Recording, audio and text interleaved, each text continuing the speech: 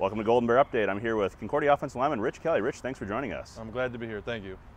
Rich, the team picked up a win at UMary last weekend to pick up the third win of the year, already surpassing last year's season total. Let's talk about what that means for the program to be making a step forward this year. It means a lot to take that step forward. It was super nice to get over that hump that we've been trying to get over the last few years. My true freshman year was the last time we had this many wins in the program. And the last 4 years have been a struggle, so we knew getting that third win would be hard no matter who we were playing, so it was just glad, and hopefully we can use that to keep rolling. And Rich, one of the things that's been a strong point for the team so far has been the rushing attack. Early in the year, Shaq was putting up big numbers. Now the last few weeks it's been Lawan. Let's talk about what the offensive line's been able to do to help out the run game.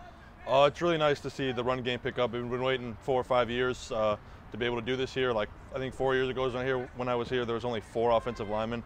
So it's kind of see all the depth we've had. And now in the running back group, it's been like a next man up mentality. So it's kind of nice to see them running hard and get behind us and finding the holes. Now we head into the home stretch of the season. You guys have 2 home games. You have one coming up this weekend, one next weekend, and then you finish the season on the road with 2 games. What do you guys hope to accomplish the rest of the way?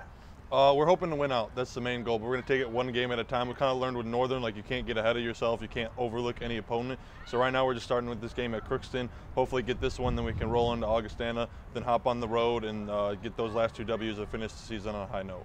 Well, thanks a lot, Rich, for joining us, and good luck the rest of the way. Yep, thank you guys.